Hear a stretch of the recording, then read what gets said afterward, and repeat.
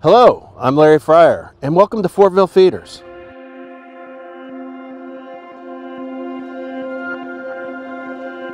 Fortville Feeders is the premier parts handling and feeding system in North America.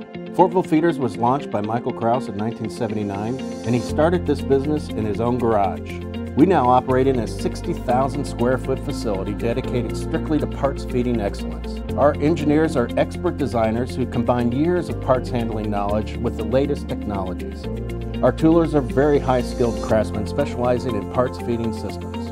We have our own in-house machining and milling capabilities, including CNC milling, EDM drilling, and water jet direct-to-print cutting. Let's talk a little bit about the understructure and framework and support systems for our feed systems. These are all standard components for us as far as our systems are concerned. I'm just going to point a few things out. This is our standard frame table that you see here, and you can see it's a little bit thinner frame as far as the support table is concerned because the majority of our mass on our drive unit is in the drive unit itself. We have forklift tubes here for ease of moving our system around. Of course, the table frame.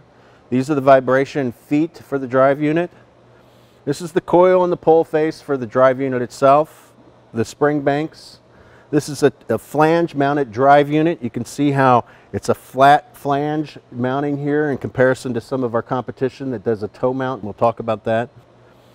And then these are our coils and our spring banks that you see here. All very strong welds throughout the drive unit in the base drive. And it also has a cross armless drive unit. And you'll see that in other portions of our presentation as far as the cross armless drive unit, but there's no cross arms underneath here. So if you would happen to break a spring or need to replace the spring bank, it's a very simple 5-minute changeover versus having to replace the bowl altogether and take this bowl off its structure. You can very easily remove this spring bank and replace it without removing the feeder bowl itself. We have other various examples of accessories that we utilize with the feed systems. This is an accelerometer that you see here.